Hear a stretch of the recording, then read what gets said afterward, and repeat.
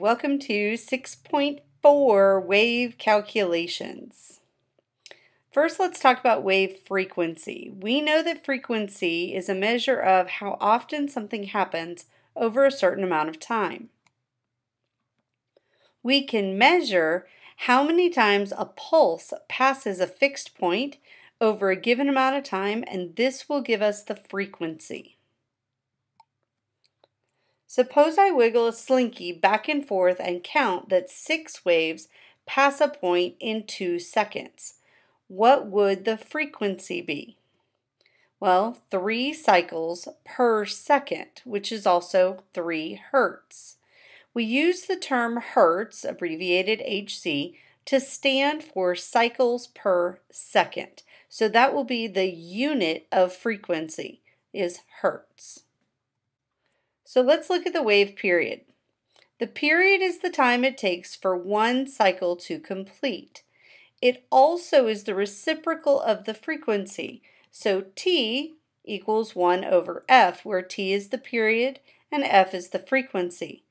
Since T is a measure of time, period is measured in seconds.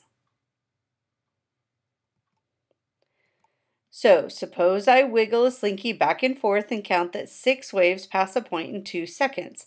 What would the period be? Since the frequency is 3 hertz, the period would be 1/3 of a second. Okay, since they're reciprocals. So let's look at wave speed. We can use what we know to determine how fast a wave is moving. So remember back in the beginning, what is the formula for velocity? Velocity is distance divided by time. So what distance do we know about a wave? Wavelength, correct. And what time do we know? Period, correct. So if we plug these in, we get velocity is the length of the pulse, or the wavelength, divided by the time for the pulse to move past a fixed point, the period. Velocity is wavelength divided by period. And we'll use the symbol lambda, it's kind of an upside down Y, to represent wavelength. So if velocity is equal to wavelength divided by period, what does the T equal?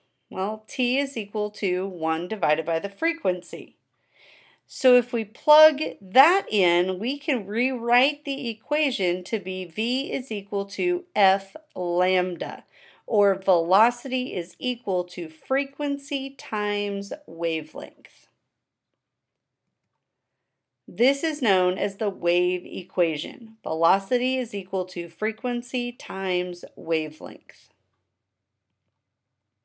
So on your formula sheet, V is equal to lambda F, or F lambda.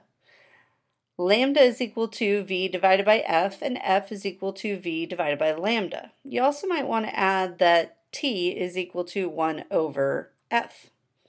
V is the velocity in meters per second.